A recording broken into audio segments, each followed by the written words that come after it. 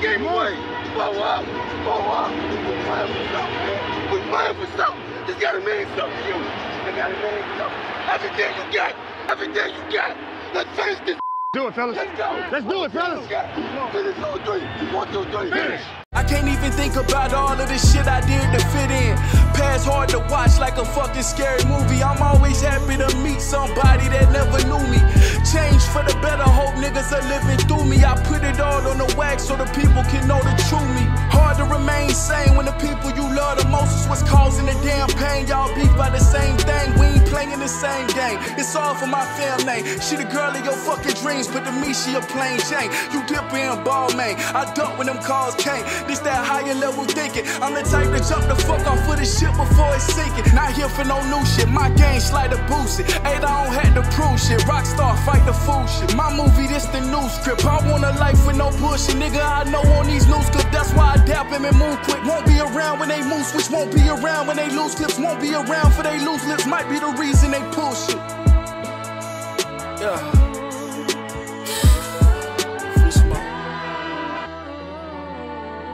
You don't understand what's happening here. I'm in God mode nowadays, son. I'm the tribal chief. I'm the head of your table. I'm the provider around here, huh? I'm the greatest of this generation, no questions asked. I'm the greatest universal champion of all time, which makes me the greatest to ever do this. Yo, listen, bro, I hate my job, and I want to make this very clear. Listen, if you are comfortable in your job, do not listen to this. This is not for you. You're not going to care too much about what I'm saying. But if you are not that type of individual, you're the type of individual to go to sleep every night, and you cannot dream and see yourself working these everyday jobs the rest of your life, bro, do not get comfortable in this shit, bro. Keep grinding. I promise you, when you weigh the odds, like, basically do it like this. I can work a warehouse job the rest of my life, you know, possibly move up the ranks, you know, yada, yada, yada. Or I could work these jobs to make ends meet right now, to fund my dreams and goals, and I can keep chasing those, and who knows what could happen. You could meet somebody, drop some type of content. You could inspire somebody who could put you on, could hear you, but you'll never know if you quit. I'm telling you, I work these everyday jobs.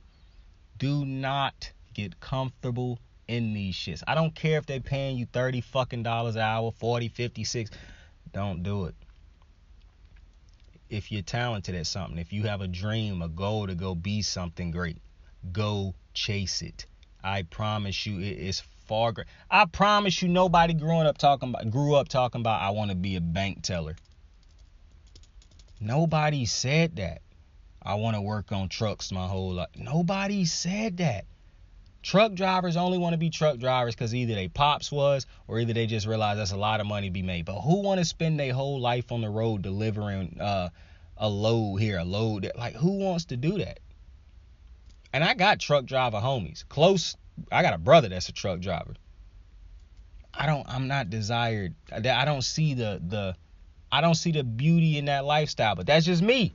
I don't think driving a truck around my whole life is I don't find that I don't see that and say to myself, man, that's a life well lived. Fuck no. No. So I'm saying this to say, if you like me, if you one of them type people, keep going. Don't stop. Don't stop. Can't stop, won't stop. Let's get it. Mr. Rodgers. We here to talk. Listen, bro. I know it's week. I think this was week 11 or 12. I really cannot remember at the current moment.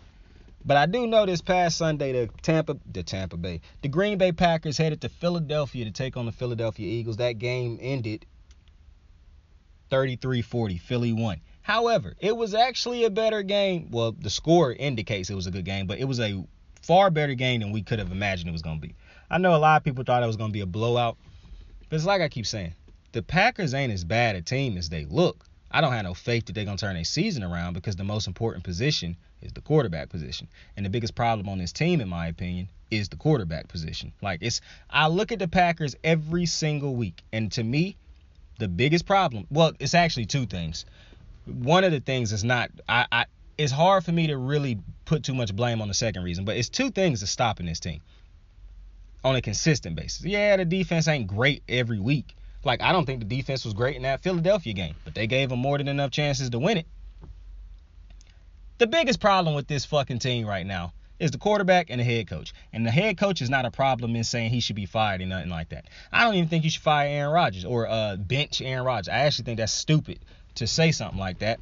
Even if Jordan Love looked good, and I'm not even going to say garbage time, because it was still a close game at that point in time, I believe. So I watched the whole game. I promise you. So it wasn't necessarily garbage time.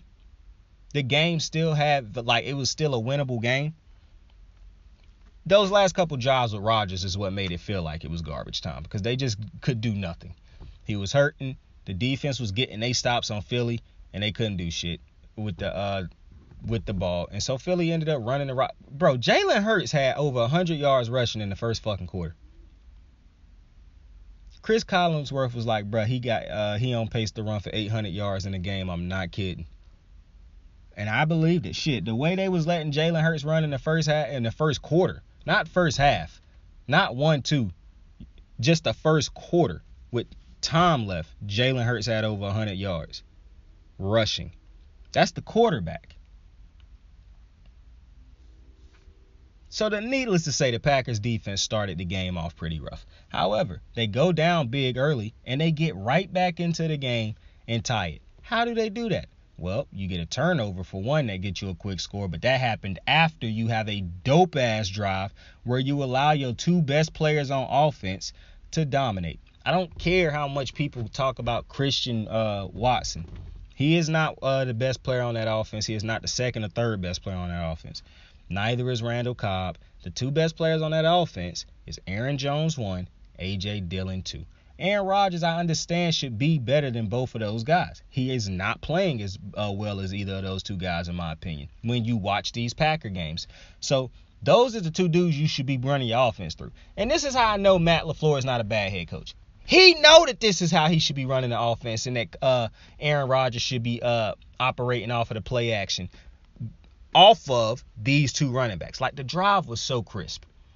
And every time they had success in this game, either it was because of Dillon or because of Aaron Jones setting it up.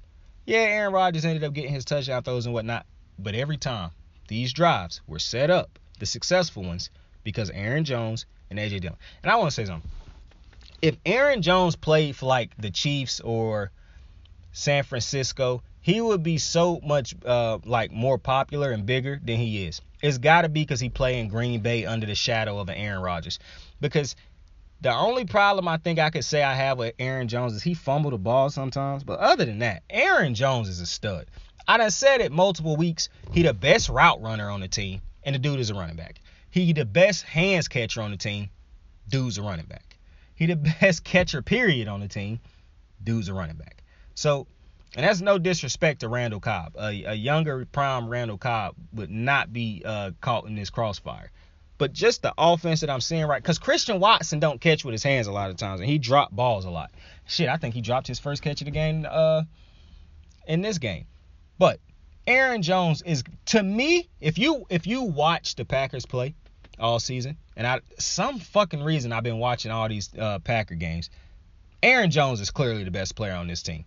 To me, it ain't even close. I think A.J. Dillon is second best, and it would be closer if A.J. Dillon got even more touches. But A.J. Dillon is, I see that they throw him the ball sometimes, but he can't do what Aaron Jones can do.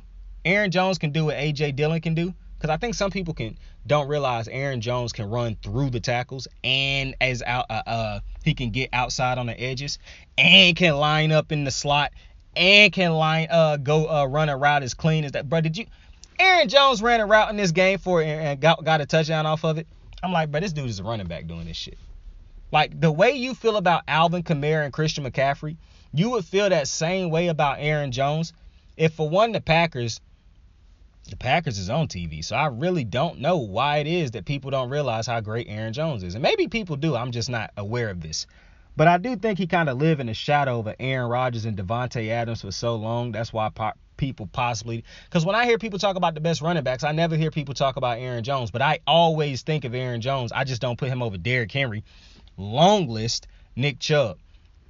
But other than that, it's a free-for-all for me. I would take Aaron Jones up. See, and this is another thing that I love about Aaron Jones. You know how I talk about he is Austin Eckler, who is getting way better this year. I don't think he is a consistently great runner through the tackles. Like, if you just want him to be a pure running back, I don't think he do it great enough to consistently be asked to just do that. But when you throw in the fact that he can go line up in the slot, he can go out and catch in the backfield and things like that, that's what, to me, make him great. Aaron Jones can do all that, but he can actually just be a pure running back if you want him to. Like, if you have a game plan and you say, Aaron, we're not going to throw you the ball but like 2 times, but we're going to hand it off to you about 20, 25, 30 times. That's fine. He can go give you an 100-yard plus game. 3 touchdowns, 2 touchdown type shit. That's no problem for him. And so, for me, that's why I think Aaron Jones got to be a top 5 running back in the game. I just think with Aaron, you know what's, I would pay Aaron Jones. Well, he already done been paid, so I don't think I would pay him another big contract. But if you take me, I don't know, man. I just think Aaron Jones might got a lot of tread on his tires left too. I got to find out how old Aaron Jones is, yo. Because that's what I think I would pay Aaron Jones before I paid a lot of different running backs in the NFL. And I don't even think this dude played for a team that's been conducive to hit what he can do for so long. Like, he had to become a great receiver because that's what his team do a lot, throw the ball. He ain't played for a team that let him run the ball like other running backs. That could be better for, bruh. Aaron Jones is a stud. I don't care what nobody say. I don't care about his production compared to other running backs' production because I understand he played with Aaron Rodgers and Devontae Adams for a long time. So he ain't going to have as gaudy the numbers rushing-wise as some other running backs like Ezekiel Elliott, who was getting the ball handed off way more than they was passing it. Or other running backs like a Derrick Henry, who get the ball way more than they pass it at times. So, to me, Aaron Jones is a stud. But with that being said, Aaron Jones and A.J. Dillon should be the catalyst, the bell cows for this team. That's who this offense should run through. And I think Matt LaFleur understand that. But for some reason, they will not force Aaron Rodgers to just go with that game plan for an entire game. Like, going out there having these drives where you throw the ball way more than you run it just don't make no fucking sense. Going out there having drives where you have 2 bad first downs where you throw the ball and it don't do nothing, but then you try to run it and get bailed out by your run. That's ignorant shit. Like, I don't understand why Matt LaFleur is coaching like this throughout the game. He got drives where he showed you where he clearly can be a great offensive-minded head coach like he is. I don't doubt Matt LaFleur is a great head coach. I think Matt LaFleur is a good head coach, good play caller. However, this Aaron Rodgers thing, man, and it's funny because I don't think they should bench Aaron Rodgers. I'm just not doing that.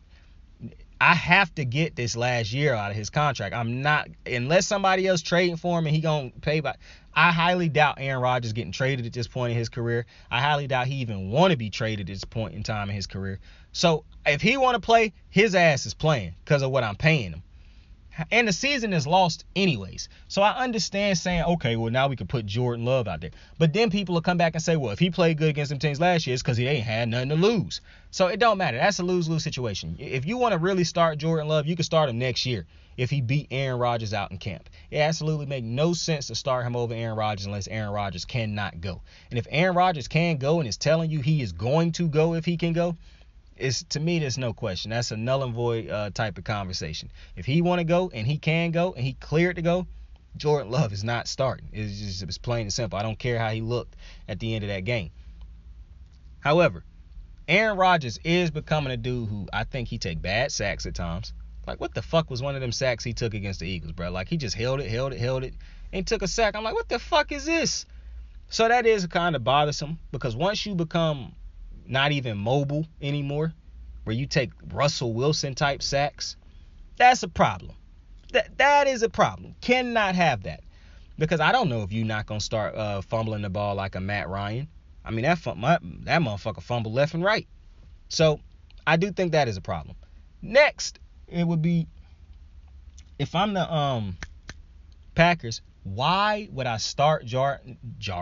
Why would I start Jordan Love when I still got to pay this motherfucker Aaron Rodgers this time? And I understand people talking about you got to pay Jordan Love coming up. Who is about to give Jordan Love an outrageous contract that we can't pay him? It's about to really be a team out there that's going to pay this dude an absorbent amount of money that we can't afford. Stop it. You paying Aaron Rodgers this type of money, you already know if you want Jordan Love back, you will more than likely be able to sign him back because, unless it's some team out there that's secretly in love with Jordan Love and we just don't know about it, highly doubt that Jordan Love will not be on this team next year. Aside from that, and the other thing on top of that is Jordan Love is still young.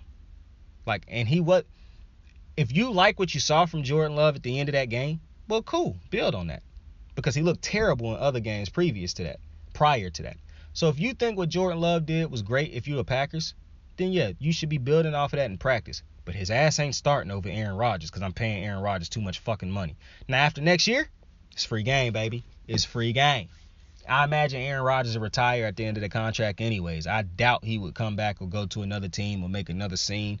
I doubt the Packers would even deal with that a second time around, especially if he come out next year. Now, the caveat. If Aaron Rodgers come out next year looking like this, then yeah, I'm starting Jordan Love. Because I actually think this team could be a good team with Jordan Love if they run through A.J. Dillon and Aaron Jones. Why did you pay Aaron Jones that type of money if you wasn't going to let the team? And I understand he took a discount basically, but come on, bro. And I'm not saying run Aaron Jones into the ground. What I'm saying is the motherfucker is basically a Christian McCaffrey. Or Christian McCaffrey is basically him. Christian McCaffrey just get the more talk, but Aaron Jones is more consistent because he actually on the field all the time. So I would take Aaron Jones over Christian McCaffrey if you gave me a choice. And that's no shot at my guy C-Mac. I love C-Mac. But Aaron Jones is always healthy, and he always on the field. And I cannot look past that. If C-Mac was always on the field, I would probably take him. But because he is not, and I hope he can turn his career and become as healthy as he's ever been before he got the contract. I hope he can get that type healthy. But right now, Aaron Jones slips him out by a bit.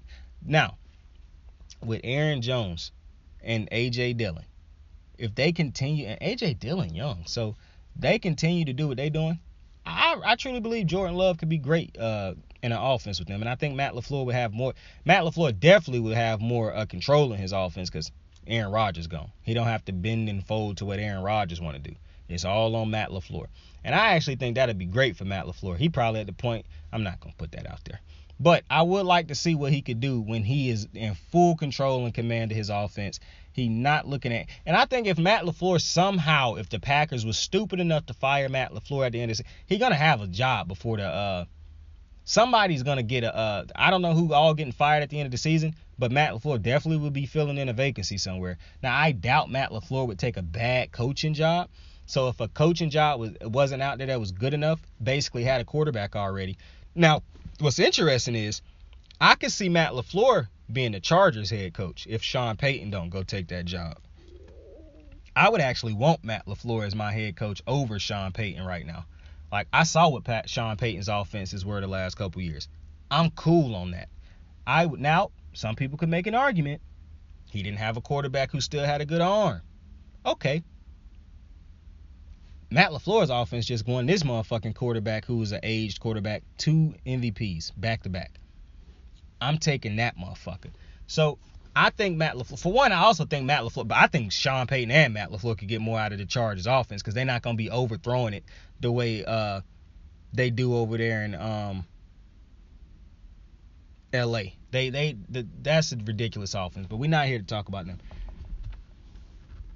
The question was, should you bench Aaron Rodgers? No, you shouldn't. This video is basically titled that, but that was a very quick answer. I answered it earlier. No, you should not. If he can play, he can go, and he want to play. It makes no sense to bench Aaron Rodgers. It's just stupid. And yeah, I stand by that. So, to basically close out the video, what do the Packers do now after blowing that game on Sunday? A winnable game that they could have won if they had just stuck to the plan. Stuck to the game plan. And I don't even think the game plan was to run the ball. But when that shit started working and your defense was getting the turnovers, that's what you just should have stuck with. You didn't. I thought the Eagles was gonna run for about 400 fucking yards as a team, though. Dead ass. They was running the fuck out of the ball. But so were the Packers. This was a good game for motherfuckers who, I was gonna say something, for motherfuckers who like running backs. This was a dope game for you. A lot of talent on display in this game. A lot of talent on display. But before we get on up out of here, another thing. I don't know why people keep relying on Christian Watson to like be Aaron, to be Devontae Adams or some shit like that. Y'all should really get a kid a break. I understand he dropping passes and his only job is to catch passes. I get all that. But this is, for one, he was overdrafted by the Packers. Wasn't he like they first? No, he wasn't. I think he was like a second or third round pick. Either way, I think he was a fourth round pick. Either way, bro, you would not have these type of expectations if the motherfucker wasn't playing on the Packers with Aaron Rodgers. Point blank period. So get a dude a break. It don't even make sense. It's so many different things. I don't even think it's a shit ton of things wrong with this teams. I don't even think there's a long... Okay. I don't even think there's a long list of things wrong with this team. Like I said, I think the biggest problem is the quarterback haven't been good this year. And when you got a bad quarterback, that can affect the entire team. And the coach, as good as he may be, basically been rocking with the bad quarterback and his decision making, as far as like not the quarterback's decision making. He been rocking with him with his decision making is what's Matt LaFleur's decision making is telling me he's rocking with Aaron Rodgers, even though he's literally the head coach out there looking at his offense have success when they decide to let Aaron Jones be the man. But that's neither here nor there. Real quick, I'm going to run through the games from this past Sunday and this past week. I really can't remember what week it is, y'all, man. That's on me. Work last week, bro. The Thanksgiving week, basically. Bills, Patriots play this Thursday also. I guess I can talk about that real quick. But Bills, Patriots, let's talk about that real quick. Who do I have? Now, see, I obviously want to take the Bills. Because I just don't think the Patriots can score. For one, I don't like the offensive coordinator. I don't like the whole coaching shit that's going on over there in New England. And I don't think Mac Jones... And I'm glad I just brought up the Patriots. I watched Mac Jones these last couple weeks.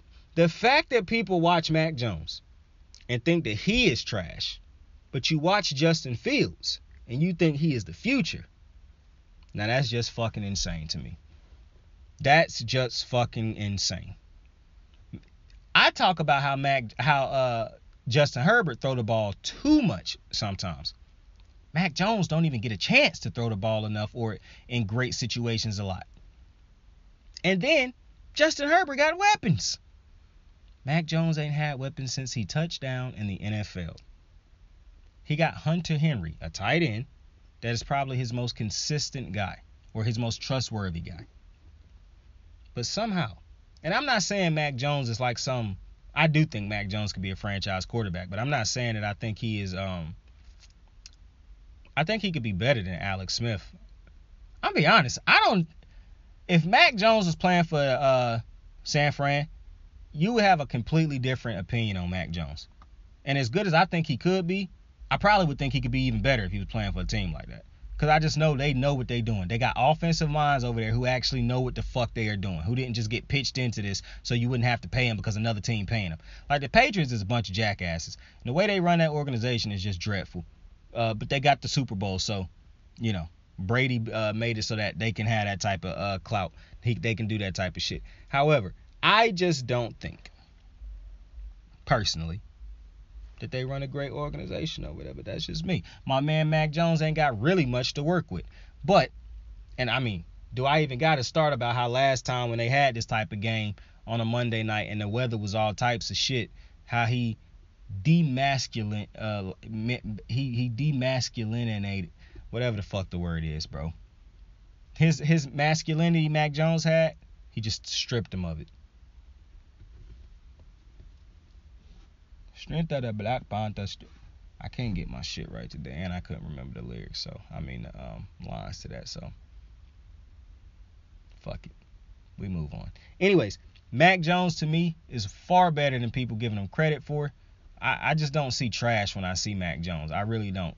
To me, for one, he outplaying what he got at his disposal. Two, I don't understand how people was going hard on this dude's progression, but you ain't going that hard on Trevor Lawrence. Because I defended Trevor Lawrence because I said he had an atrocious situation last year. Mac Jones' situation is not great. I don't know why people keep saying that. People keep looking at the overall team and not the actual things that would help Mac Jones become a great quarterback. And this thing where, oh man, he suck, bro. Who was around him to help him? It'd be a whole different story if he was put in the situations that Baker Mayfield was put in.